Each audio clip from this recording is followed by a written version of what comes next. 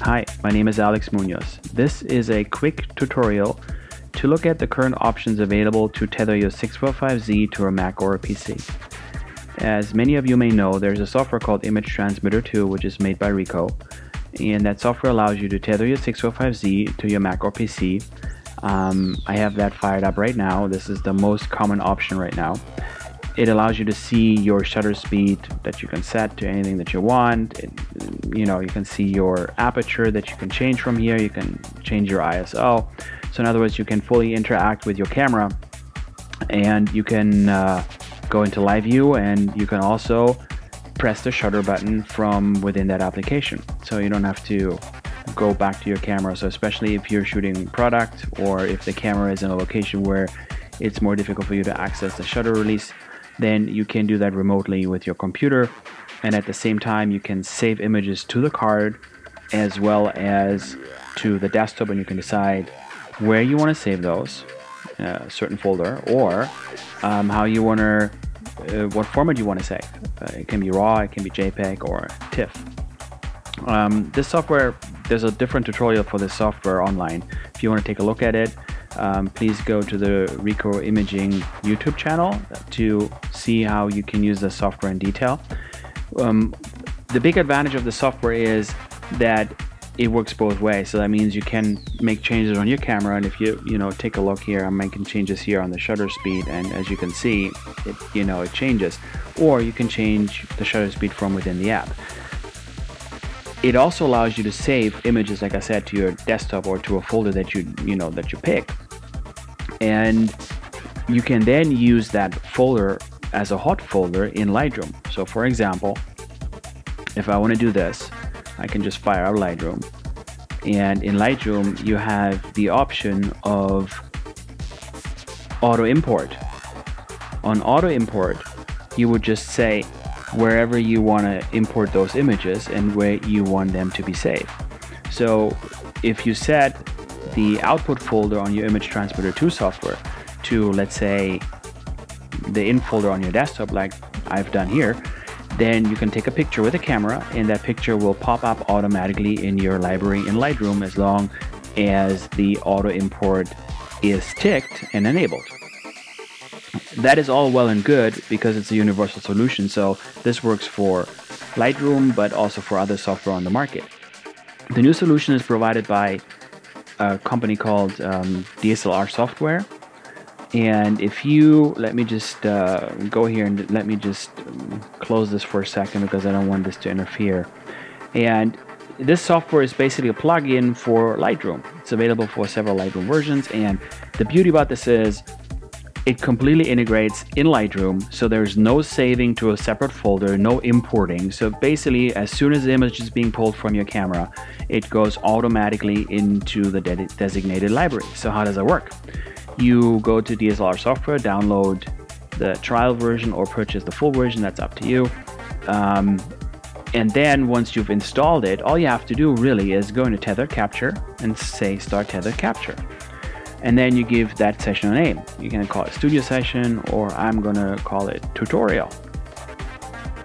All right, I just leave it at Studio Session. Tutorial, there you go. So I'm gonna leave that Tutorial.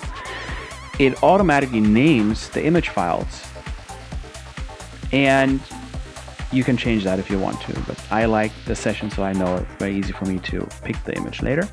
And you can also pick a start number, and then you can say where do you want to save those images. I'm going to save it on my in folder on the desktop.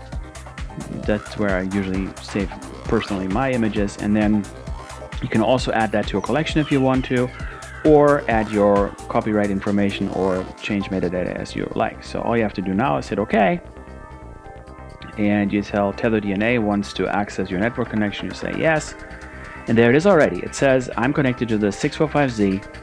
I'm right now set to a 30th of a second f9 ISO 200, and my white balance is set to flash.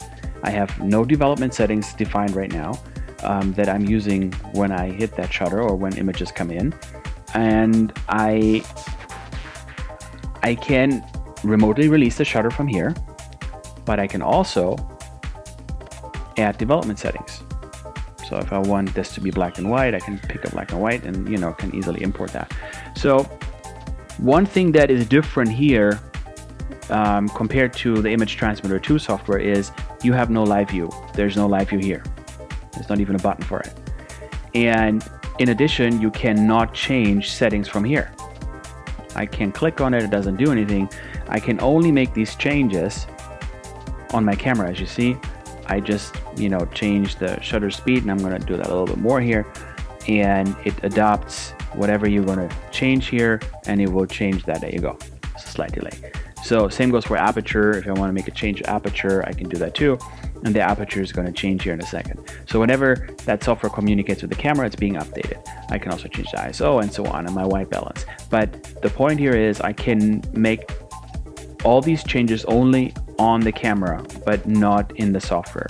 That might not be a big downside for a lot of people, especially if you're shooting with the camera in hand and the camera is not difficult to access.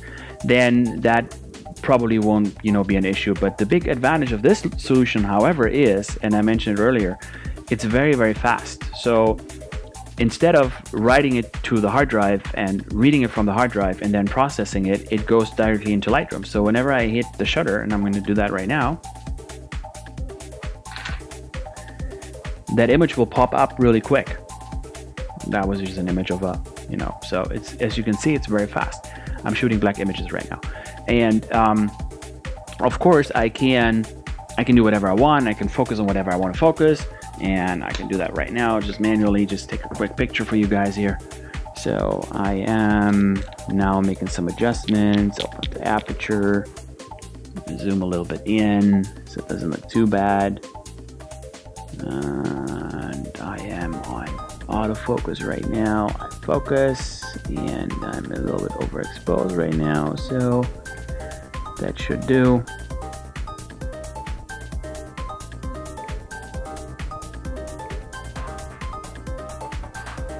And there you go. So it is very fast. These, by the way, are raw images. So I shot against the right window right now, but just to give you an idea, there you go. So it comes right from the camera. It's very, very fast. There's virtually no delay in processing the image. So it really takes 2 or 3 seconds and you have the full raw file on your computer. This is really much faster than using Image Transmitter. However, please be aware, this is a third-party software. This is not officially supported by Ricoh or Pentax. And more importantly, there are limitations. You don't have live view and you cannot control the camera from within the plugin. However, if speed is what you're after and you want easy access to the images and being able to modify them and do what you want to do with your images right there on the spot, then this is currently the fastest and best solution available for the 645Z. Thanks for watching.